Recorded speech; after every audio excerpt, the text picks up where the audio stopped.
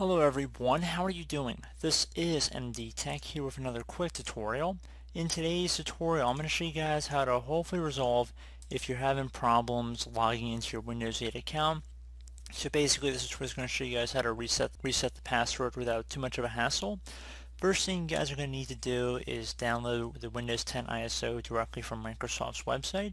And you want to burn it to either a DVD or a USB flash drive, and you want to boot your computer from it.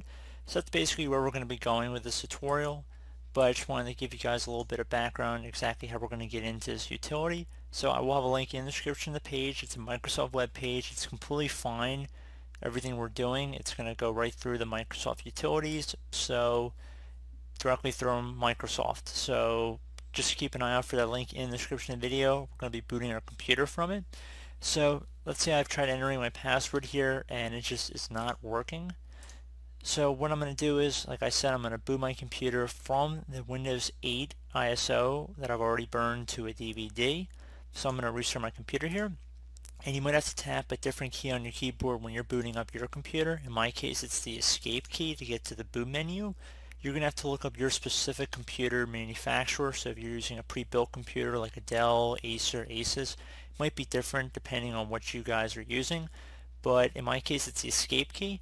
For some of you guys, it might be one of the function keys, so the F2, F8, F12 key perhaps. So I'm just waiting on the boot menu to load here. So I want you guys to pretty much follow along with this process as we go. So in the boot menu, I'm going to go down and select my CD-ROM drive because I burned it to a DVD. Your boot menu might look different than mine. However, most boot menus are pretty consistent in the fact that you use your arrow keys to navigate, you hit enter to select, and if you're booting from a USB, you're going to select USB. So pretty straightforward in that sense. So I am currently highlighted over my CD-ROM drive. So I'm going to hit enter to boot off of my DVD, which it really is a DVD, but it's in the CD-ROM drive. That's how it's being read. So I'm just taking a second to load up this utility here.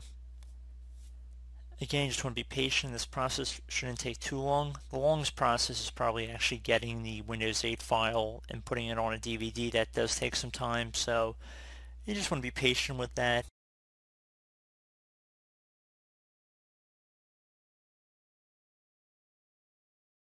Okay, so it's going to say Windows Setup here. You want to go and click Next, and then you want to left click on Repair Your Computer in the bottom left corner of the second prompt.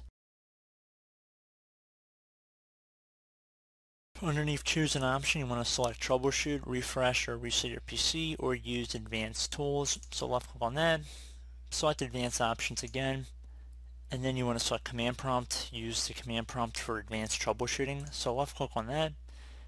Now we're going to have our command line window here. The first thing you want to do is type in whatever drive letter Windows is installed on. Most people should be the C drive, so we're going to do C. If you're not getting a valid path for the file, it's probably because you're not doing the right drive letter. So it could be D, E, F, G. Drive letter could be anything from A to Z, but most people should be the C drive. If you know your Windows drive is a different letter, you just want to swap out the C for whatever letter that is. So I'm going to type a lowercase c and then a colon, so one dot on top of another dot. Basically you get that if you're going to do a list of items, or if you just want to hold down the shift and that key next to the L key on your keyboard. So again, that two dotted icon, and then you want to hit enter. Now that we're using the C, we want to type in CD space Windows. Again, CD, and then you want to do a space, and then you want to type Windows, like W-I-N-D-O-S. W-I-N-D-O-W-S. And then you want to hit enter. Now you want to type in CD space system 32. System 32 should be one word, and the CD should be its own word. So again, CD space system 32. Then you want to hit enter on your keyboard. Now you want to type in REN space utilman.exe space utilman. Then you want to do an underscore, so that little line at the bottom.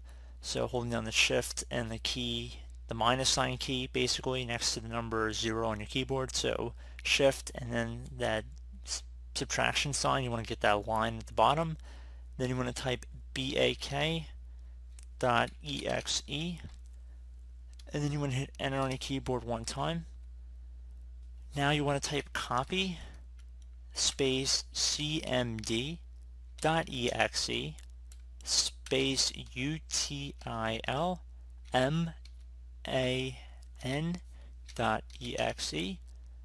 Then you want to hit enter. Should say one file copied, and now you want to type exit. So exit. Should say note of everything I typed on the screen here. You guys can more than welcome to turn up the resolution of the video. Just take note of exactly what I wrote here. It's important. If you typed it in everything correctly, it should say one file copy when you're done, and then you're good to just type an exit here and then hit enter.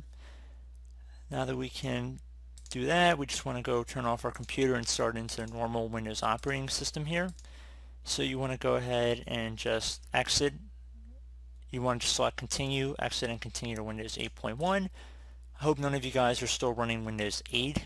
It's been unsupported for a little while now.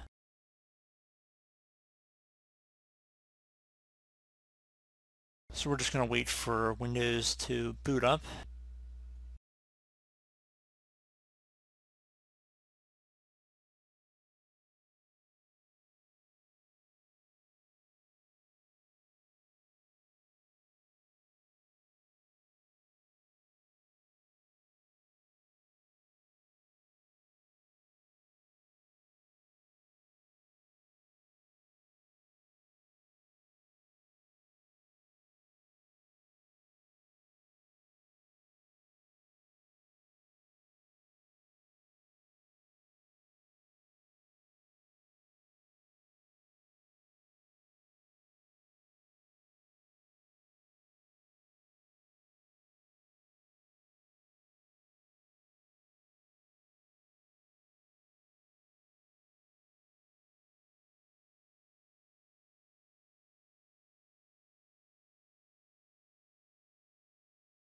Okay, so now they're on the lock screen. We're going to scroll that up, and we're going to go ahead and left click on the ease of access button in the bottom left corner of the screen. So left click on that button one time.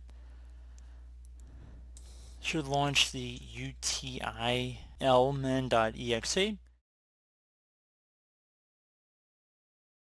Now you want to type in control space user passwords 2. So again, control and then a space user passwords 2, the number 2. Don't spell out TWO, just type the number 2. All should be one word for the user passwords 2. Space in between control and the user passwords 2 here. You want to hit enter. Now here we go. We are in the user accounts window. So you want to go underneath versus passwords for whatever your username is. To change the password for whatever, click reset password. Left click on reset password. So here you go, guys. Now at this point, just type in whatever password you want to use. If you don't want to use a password, just leave them both blank and then left click on OK. Left click on OK again.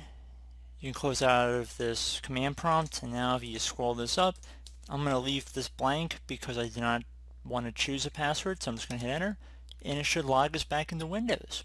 So simple as that, guys. Do hope I was able to help you out, and as always, thank you for watching, and I do look forward to catching you all in the next tutorial. Goodbye.